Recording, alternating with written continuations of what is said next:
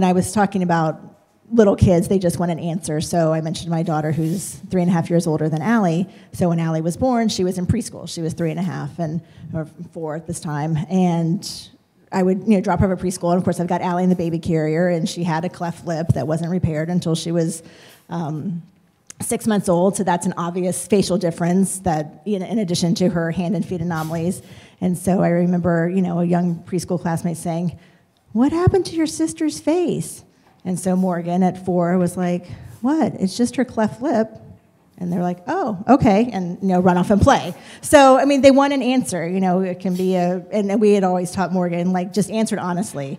It's not a boo-boo, it's not an accident, it's a cleft lip. That's what it is, and move on. So even at a young age, kids can be and can answer things about themselves honestly. It's a missing tooth, it's my pointy tooth, it's my special tooth, whatever it is that they think might be pointed out. Give an answer, and then most cases it changes when they get older. But with little kids that age, just say, "Oh, okay," move on.